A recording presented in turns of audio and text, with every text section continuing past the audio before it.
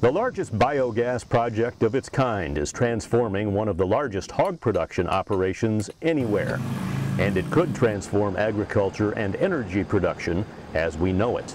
So in developing this model, we're looking at not only Smithfield, but how can we take this same model throughout the Midwest and eventually to developing nations around the world. By the end of 2015, nearly half the 88 lagoons that collect manure from nearly 2 million hogs at 9 Smithfield farms in northern Missouri will have impermeable covers. This step alone captures methane, reduces odor, and prevents rainfall from entering the lagoons. This is a project that will help us continue down that path of sustainability, that as we raise pigs and we produce protein for the world, that we're doing a good job environmentally, we're doing a good job in our communities, we're producing safe pork, and we're doing it safely for our employees. The covers convert the lagoons into anaerobic digesters. Initially, the resulting biogas is flared off, but will eventually become a source of truly renewable energy.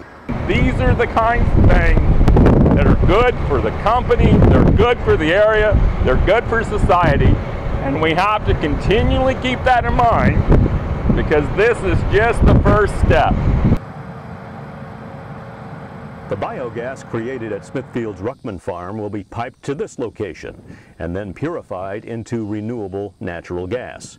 The equipment to clean the biogas of impurities is being unitized and pre-assembled at Roeslein Modular Fabrication in Red Bud, Illinois for installation in early 2016.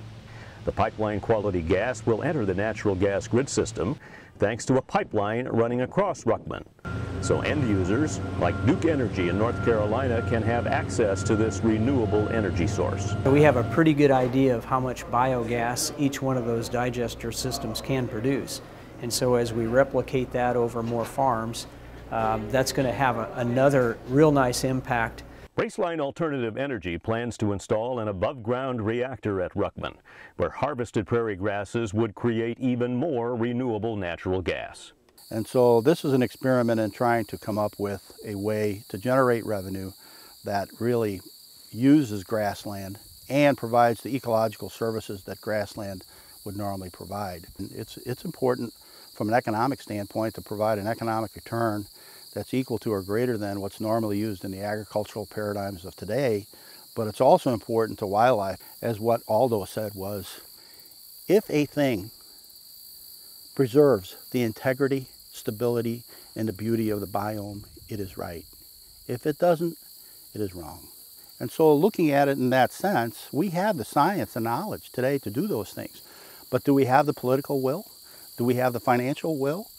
And when I took on this project, I realized that most farmers are busy in the day-to-day activity of trying to make a living, and you can't have just purely altruistic reasons. I'm in a fortunate position where I can do this and hopefully use this as a demonstration model to show that there are economic benefits that will promote the use of this beyond just altruistic reasons.